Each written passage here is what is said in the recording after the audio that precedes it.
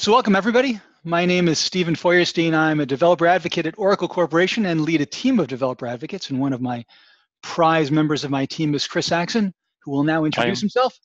Hi everyone, it's nice to meet you. I'm, as Stephen says, Chris Saxon. There's one of the SQL advocates. I'm here to help you get the best out of Oracle Database and SQL.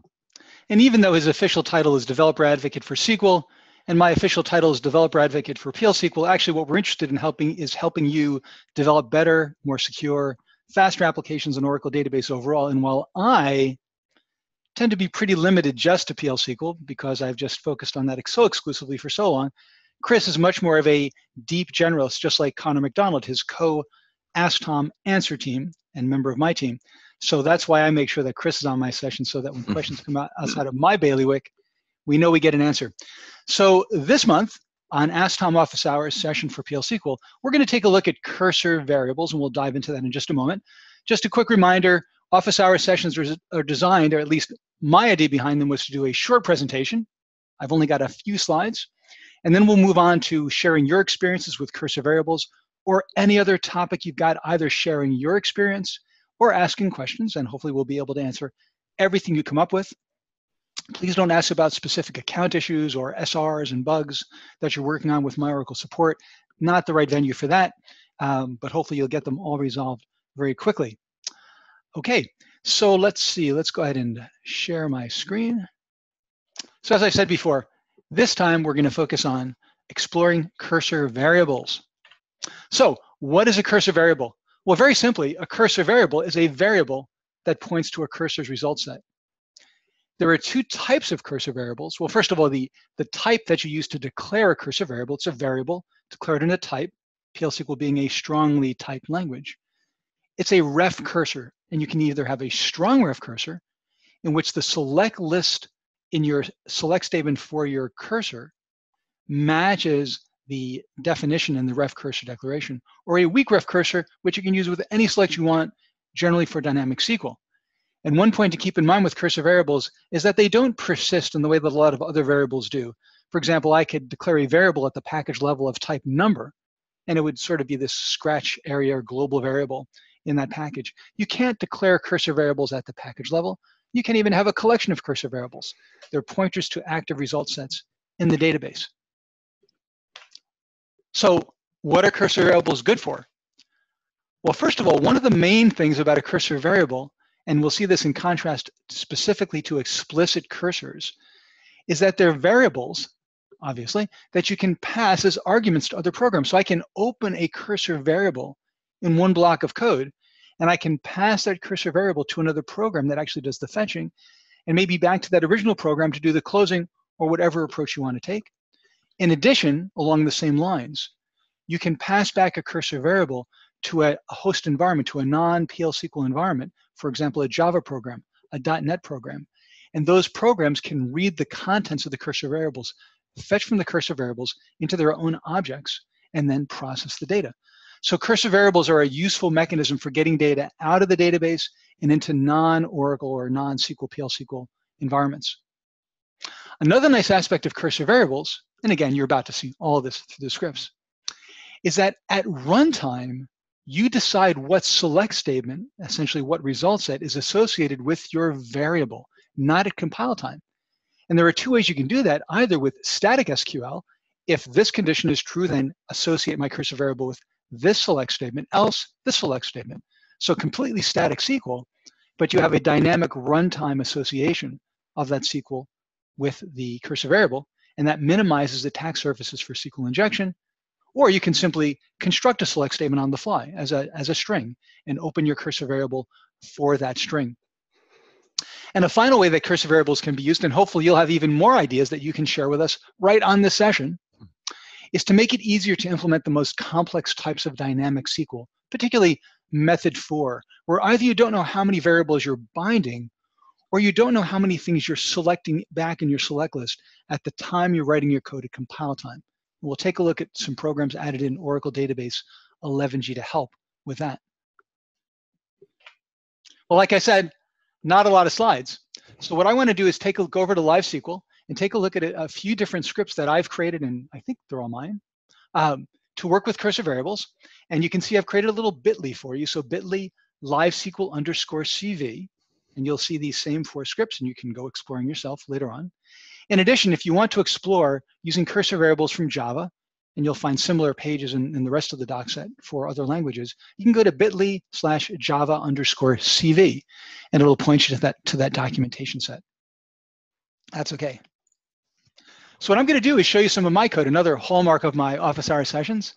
I'm so proud of the code that I write that actually, what I'm willing to do is show you all the mistakes I make, so you know that no matter how long you've been doing PL SQL, you can be as good as me, and nobody's perfect.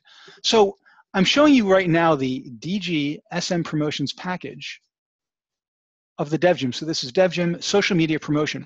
So as I mentioned, one of the other members of my team is Connor McDonald, and he is really great at all things Oracle database, just like Chris, and he also loves to hack around in other languages.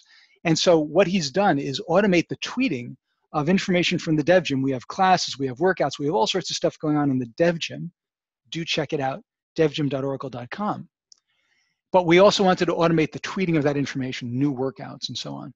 So I put together the PL SQL backend, which he could have done as well. But Connor took care of the client side, which is a Java program that calls this function. It returns a ref cursor, a cursor variable. Sysref cursor is a predefined weak ref cursor type. And I'll come back to that in a moment. So then I declare a cursor of that type. And then this is one of the hallmarks of the cursor variable. I say open cursor variable for, and then I associate it with the select statement.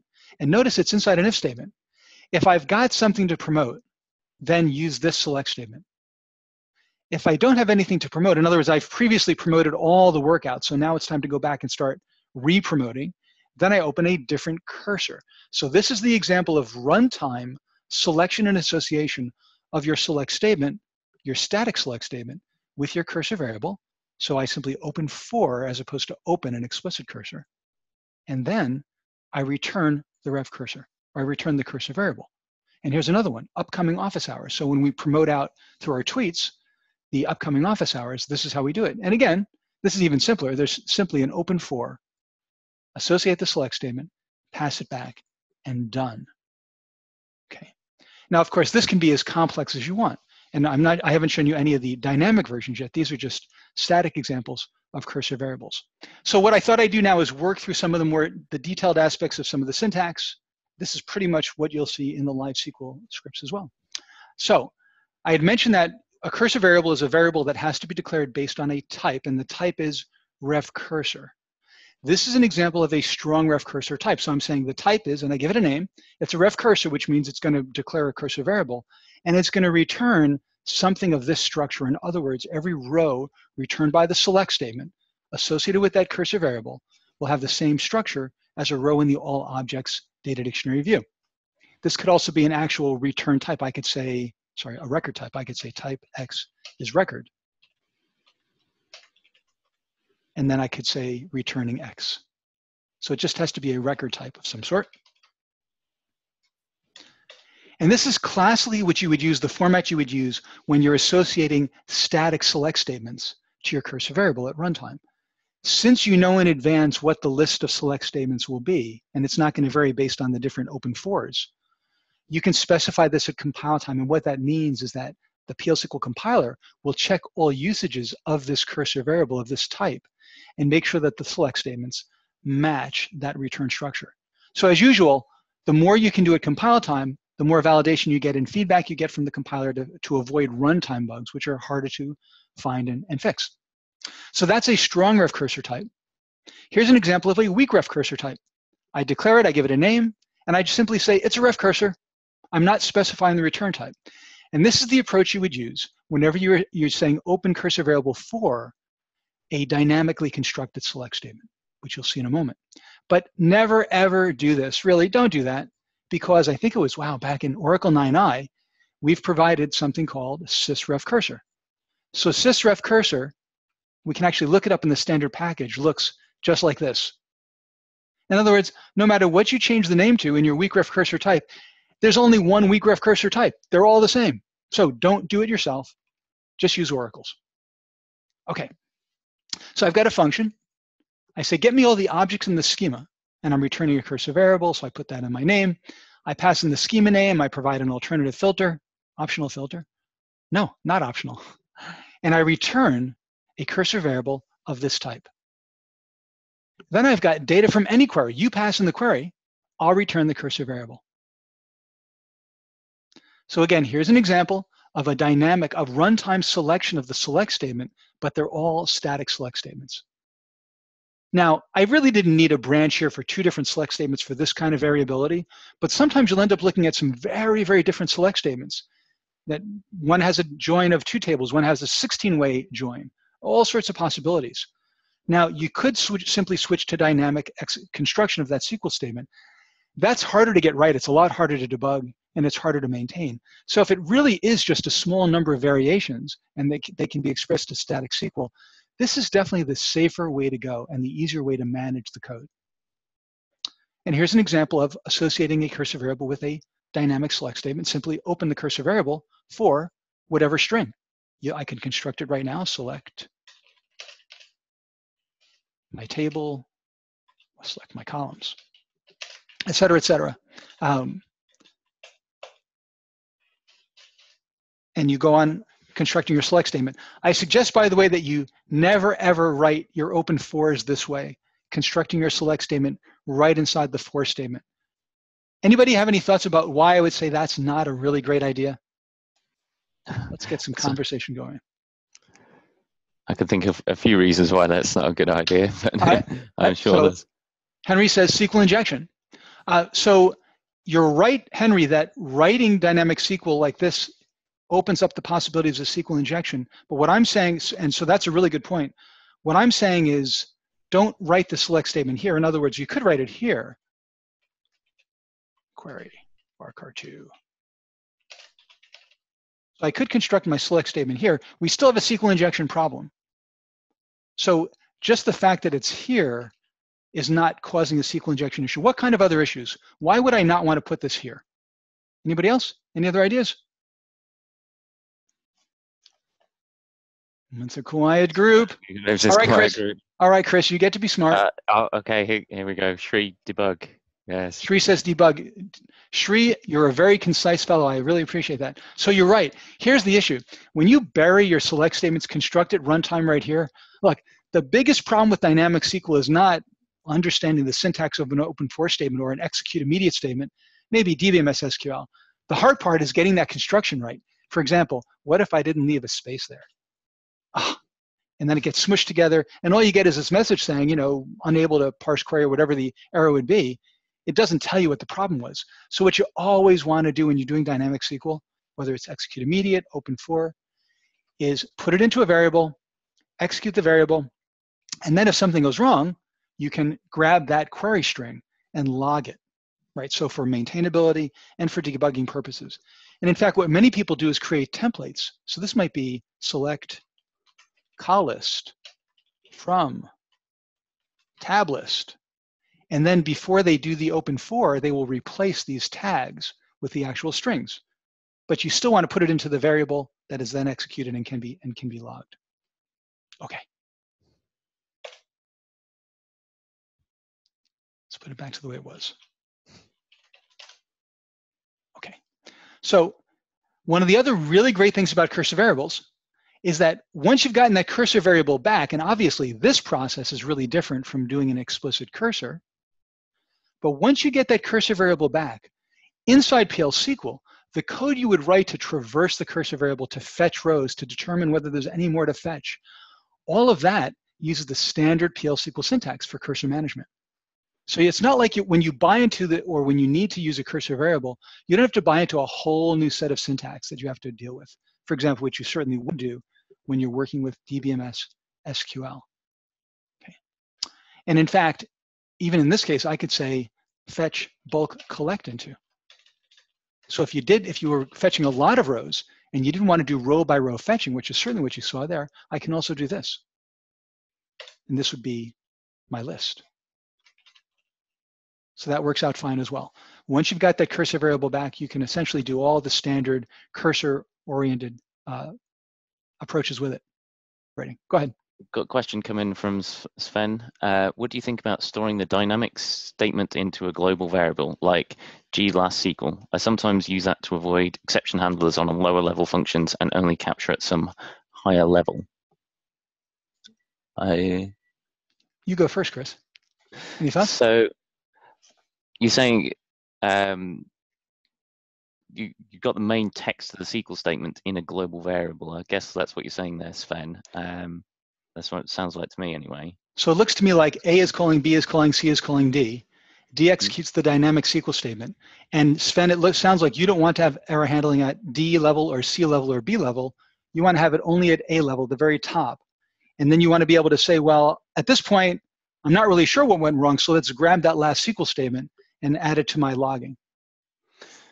I gotcha. Yeah, I think. Sounds like a really good idea. In fact, I could see it being extended out to a number of different last operation caching sorts of things. Of course, you have to watch out for things getting out of sync, and then you're storing something that is not relevant. So I suppose one downside, Sven, of that approach is you have to clear out your last SQL statement variable when you're done. So that could get tricky. I'm not saying you shouldn't do it as a result, but I could see it getting tricky. And I know this is an ongoing conversation among PL SQL developers, and one of the areas in which Tom Kite and I had a difference before he retired, so now I can say whatever I want without worrying about having Tom criticize me. What a relief. Actually, Bryn is really in the same position. So A calls B calls C calls D. A lot of people argue that you should only have exception handling at that top level. And why have it at every level below? First of all, it simplifies your code, it cleans things up, so that's nice. And then you don't have to worry about trapping it down at level D, re-raising it, and then trapping it and re-raising it and re-raising it, and maybe ending up with 4 entries in your log for 1 error. So those are good points for high-level trapping of an exception. My counter-argument, I tend to approach it differently. I tend to put a lot of exception handlers in my various programs. Part of it is probably a level of programmer's insurance, which is never a good thing to do. But the big loss, the big potential problem you have if you let your exceptions percolate up to the top without doing any logging along the way is that you lose that local context. So what were the values of the local variables at the time the error occurred?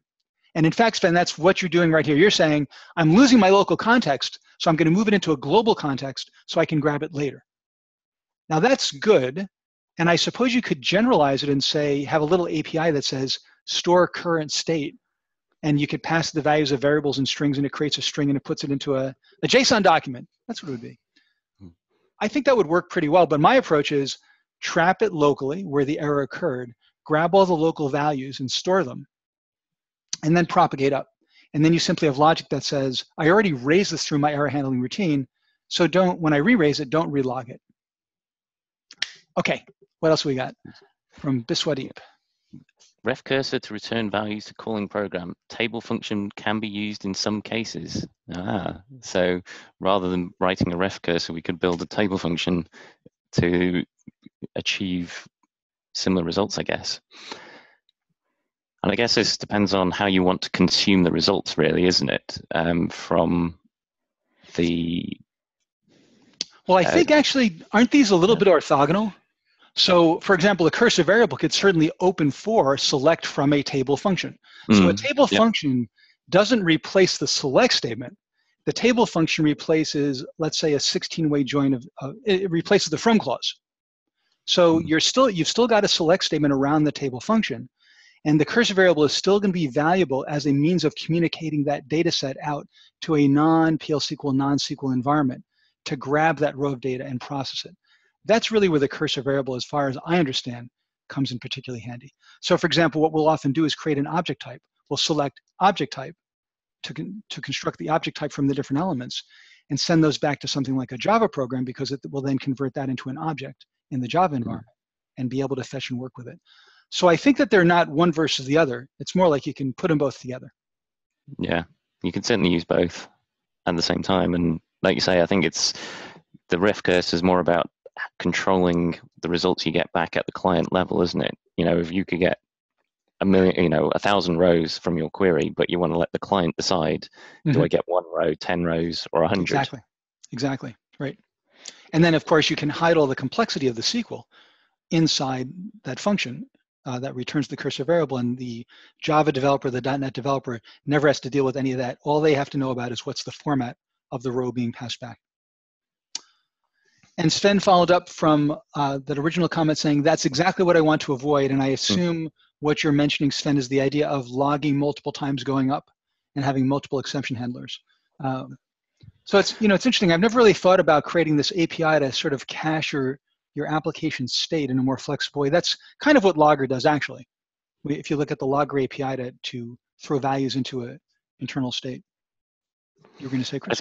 Yeah, I guess I got a slightly different way of approaching this, and I think that if you've got lots of nested calls, program functions which call functions in a big chain, for me that's kind of a sign that maybe you need to rethink how you're writing your code a bit, because it just gets really difficult to debug and figure out what's going on, and also you lose some of the lowest level units. If you start fiddling with those, then you potentially have quite a big global impact. So utility functions like logger absolutely make sense. You're going to call those throughout. But if you've got like business logic type stuff about, what's this customer's credit limit?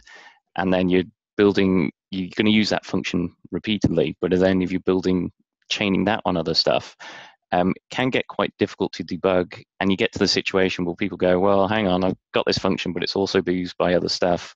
Can I really rewrite it? Should I change it? Do I write a new one? So I like to keep my packages pretty flat, in that other than utilities, they pretty much just are self-contained, call themselves, and other utilities, rather than this helps avoid this nested calling each other problem, because then you can store at the package level variables that you need to keep the state of, and helps get you out of the mess of what do we do if something goes wrong. Interesting. Well, Chris has helped me a lot on the DevGen backend. I'm the main backend developer. Eli Feuerstein, he's somewhat related to me, as the lead developer on the front end. And Chris and Connor have both helped me a lot in terms of tuning the backend. But I got to say, Chris, I should definitely have you come in and revamp my packages, because I don't have, I have a bunch of packages and they're very focused. So I'll have a package for the quiz manager, the class manager, the workout manager, but there's a lot of entanglement. It's a lot of calls, multiple level calls. I'm sure I at least go 4 and 5 deep. That'd be an interesting thing to hear from all of you too. If your sense is that you're able to keep things relatively flat in terms of the call stacks, or not a concern, or whatever. Another question. Yes. How about performance impact using a ref cursor versus using some decode in case, etc., in a normal cursor, or using with SQL to handle different conditions in the query? Let's. I'm going to go back to the code while Chris figures out how he wants to answer that. So, I guess I'm not sure exactly where you're going with decode in case, but I think Stephen had the example where, depending on the parameters, he opened 2 different cursors. And the advantage of doing that code there, the advantage of doing something like that is that each statement is its own static SQL, and you can figure out and optimize them individually. Whereas if you've got optional parameters, you've got to do things like use NVL or whatever to say, is this parameter null? If it is, then do something else.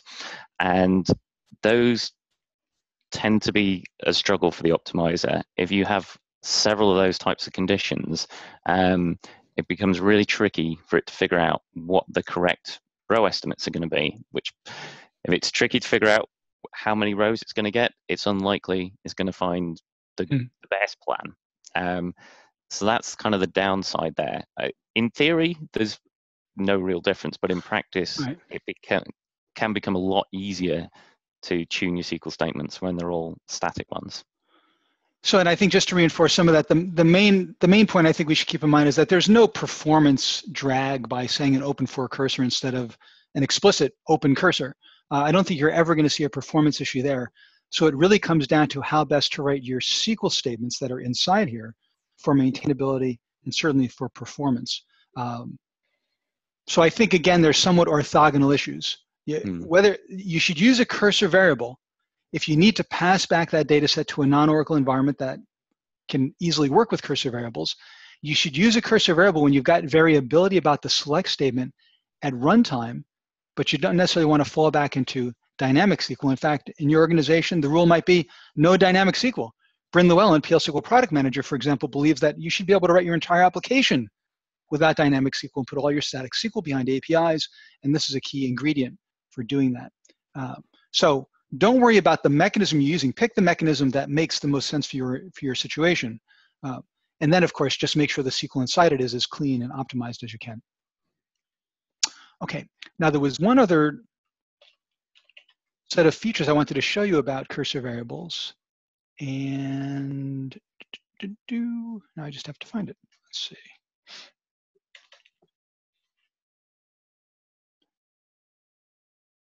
I had them in my live SQL script. I was all ready for you guys. Okay, there we go. So back in 11G, there was an enhancement made around cursor variables and dynamic SQL. So there are multiple levels of complexity for dynamic SQL, and the most complex is dynamic SQL method 4, in which at the time you're writing your code, I'm hoping none of you could just hear that phone ringing. No, I couldn't hear it. Excellent. So I'm going to start that again. For some reason, you know, I'm getting old. I'm not really great with all this technology. For some reason, my MacBook is now accepting calls on my phone. My phone is not here. Where's my phone? It's not here, but my computer is ringing me. Thank you so much. Okay, so the most complex kind of dynamic SQL is dynamic SQL method 4, where at the time you're writing your code and compiling it, you either don't know how many variables you're binding in to your select statement, :1, :2, :3, or you don't know how many things you're getting back in your select list. And that level of variability means that you can't really easily use execute immediate, even open for in many situations. And you fall back on dynamic SQL, DBMS SQL, the age-old historical mechanism for dynamic SQL, which we really want to avoid whenever possible because it's relatively slow. It is a pain in the neck to write, and execute immediate is so much easier. But when you got dynamic SQL method 4, this is pretty much the way to go. Here's the thing. You've got those two basic scenarios, variable number of bind variables, variable number of select items in the select list. Those are two very different cases. If those are both an element of your dynamic SQL construction, then that's it. You're going to use DBMS SQL all the way through. But suppose you've got a static number of elements you're selecting, but you don't know how many bind variables they are.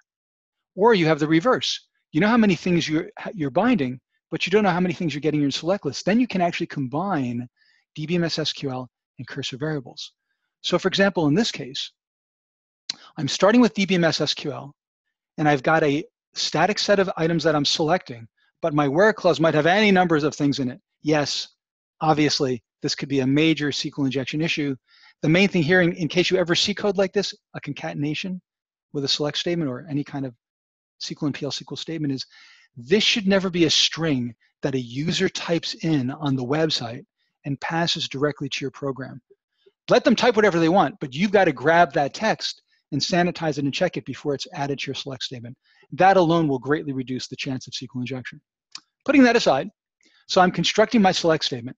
Now, because I have a variable number of bind variables, I've got to use my DBMS SQL interface to handle that. But I've only got that one select item. So rather than go through this looping process, loop through all your columns, fetch the column values, etc., I can say, okay, I execute my statement, but now I'm done with the DBMS SQL stuff.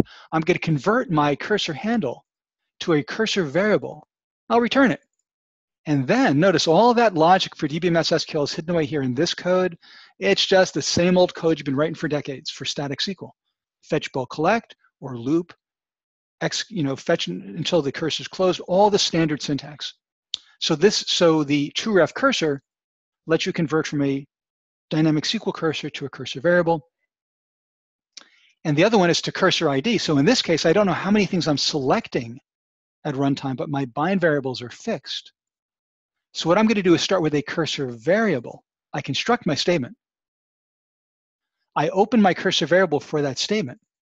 So that's a lot easier than all of this code of doing the bindings and so on. And then once I've got that, I convert it to a DBMS SQL cursor. I can then use this really cool feature of DBMS SQL called described columns. And that gives me the select list. And then I can iterate through those columns and then do the correct define column, and then I fetch the values, and then I get the column values out. But at least I was able to simplify this first phase of processing. So that's another way that cursor variables will come in very handy if you're working with Dynamic SQL Method 4. And by the way, I mentioned that DBMS SQL has been around for a long time. Take a look at the describe columns interface. This is a procedure. You pass it the cursor, it passes back the collection of columns, and it passes back the number of items in the collection. This procedure is so old that it existed when collections were first introduced, and we didn't have the ability to find out how many elements were actually in the collection. Wow, that's some old code. Okay, let's go back to PowerPoint. Well, Chris? Why do that? We've had another question come in. So saying, any precautions needed for cursors that are not closed by calling programs? Excellent question. Your thoughts, Chris? Well, one of the key things you want to watch for is there is a limit to how many open cursors you can have. And if your programs are opening cursors all the time, you run the risk of hitting the ORA 1000 or whatever it is, maximum cursors exceeded. Mm-hmm. So that is something you certainly need to watch for in terms of having all these cursors open all the time. Anything you want to add to that, Stephen? Or? Well, I would say just remember that this is a local value. So I'm declaring this cursor variable locally. I'm filling it up, I'm using it. Even if I don't close it, it will be closed by the PL SQL garbage handler automatically. So in a lot of cases, as usual in PL SQL, you don't have to worry. But in general, I would always close if I have the ability to close. Now remember, if I've got a program like my social media promotion program, Connor calls upcoming office hours, gets back the cursor variable, iterates through the cursor variable. It's his job, it's his responsibility to close the cursor variable when done. Now I trust Connor. I don't know if you trust all your developers, but it's a good thing to remind them that if you're providing this API to them, that you make sure they know that they should clean up when they're done. So great point, excellent point to keep in mind, and also an excellent reminder that PL SQL, as much as possible, will do that cleanup for you.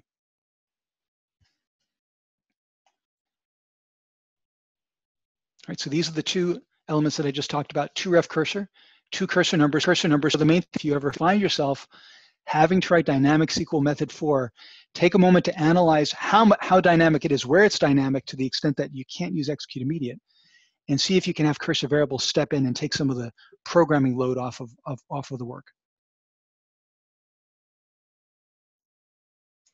Okay, now it's over to you for more questions and comments, and I believe we do have another question that just came in. Can we use a cursor expressions as an input for a ref cursor? So I'm not sure, because there is the cursor construct where you say cursor. Is that what you're referring to, Vamsi? I'm not, yes. When you say as an input for a ref cursor, what are you thinking there? As a parameter being passed in?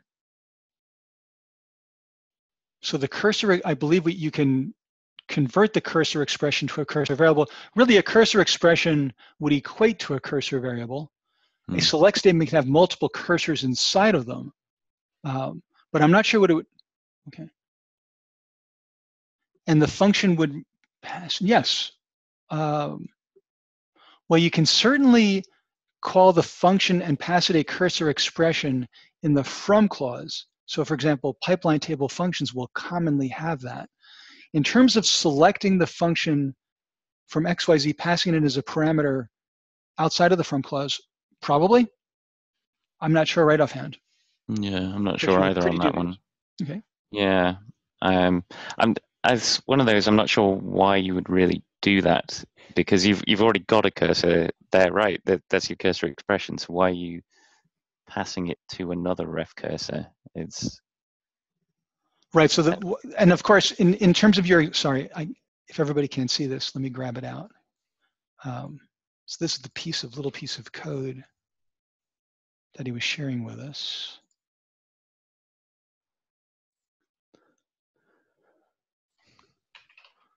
So this is the idea that he put in, or she. So you can definitely call function cursor variables. Pipeline table functions commonly do this when you're doing a streaming table function and passing data sets along through multiple transformations. But if this thing is returning a cursor variable, if this function returns a cursor variable, this would not work. you can't select a cursor variable from XYZ. A cursor variable is not a data type.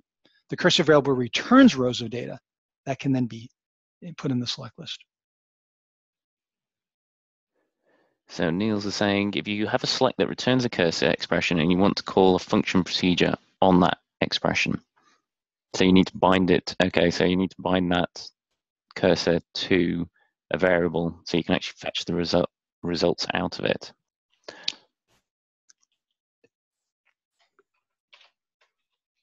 I think that's one of these areas where it's, again, a kind of one, it gets a bit tricky because then you've got a query which is returning a query within inside itself, which gets a bit fiddly to do. And in situations where you might have that as like master detail relations, where you've got orders and order items, and of course you don't know how many items there are for each order, so you want to have a cursor to select the items out. Typically what I've done in that case is do something like load all the items into an object or an XML or something, so it's, rather than a result set, everything's there with the order itself, rather than having to select them out individually. But I don't know what your thoughts are, Stephen. Well, my thought is I thought I'd show you an example of a streaming table function, an example of using a cursor variable as an input to a function. So here's my pivot function. I've declared a strong ref cursor type, which I believe would be required for a streaming table function like this. So what I'm passing in is actually a select statement, as you'll see in a moment. It's going to be a cursor variable when it gets inside, but when I actually call it, I say, get all the data from the stock table, convert it to a cursor expression. That's taken in as a cursor variable, and then the stock pivot function does its operations and returns the data. So this is the scenario where I'm familiar about passing cursor expressions in as arguments. So you can definitely do it. I'm not sure about all the different places in a select statement you can do it. Okay, so other questions or comments about cursor variables, your experiences with them, and anything else on PL SQL or SQL or database, as long as I've got Chris here. From Haney, I have a case in which I call SOAP web services, and the response is stored in an XML type variable. While I parse that XML type, I always get an error due to a too short variable. Does XML type have a length limit? What is the recommended way to work with large XML types? Not my specialty. Chris, you have much experience there? Or anybody else on this call?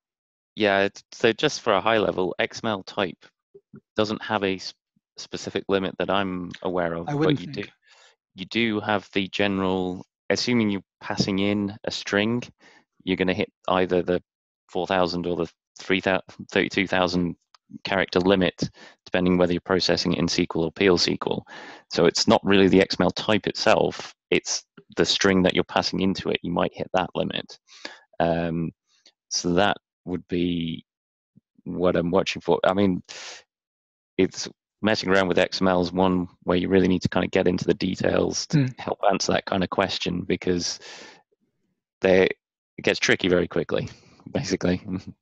And Haney, you might want to take some time to put together a live SQL test script and submit it as a question on AskTOM, or search AskTOM for similar questions. There's an enormous database of tens of thousands, 15,000 questions out there, and it might well be answered for you, and Chris doesn't have all of them memorized, which is, I've got to talk to him about that after this call. Like Tom answered half of them, and Connor's done. That's right, you each have half memorized. Cool. Yeah. All right, other questions or comments? SQL, PL SQL, database, autonomous database. Anybody have questions about the autonomous database? Well, while we wait for some questions to come in, I thought I'd share my experience working with cursor variables. Great. So we had it was kind of a dynamic SQL. It was worked for an airline. You had to get the flight search results. And there was a lot of different parameters you could put in. So rather than build dynamic SQL, we had a massive case expression which selected the right static SQL based on the parameters you passed in, or the number of parameters you passed in, to run the query appropriately. I think whoever wrote it, I think, was ultra defensive, and some of the combinations were in fact impossible. But there we go. So, but one of the things we did is we didn't actually return the ref cursor to the client itself. We loaded that into an object type, and then the object type was called from the Java application.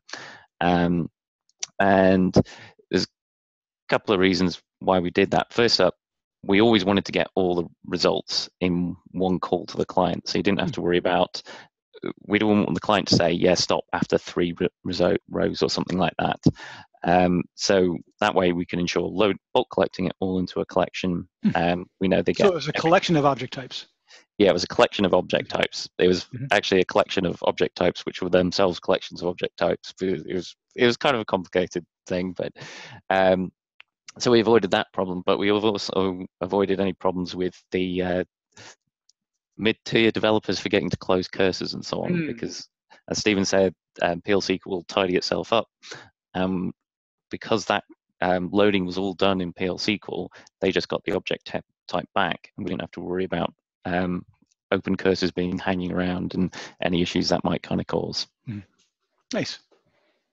So do you have any recollection of how many different select statements might have been defined in the case statement? It was over 20. It was a lot.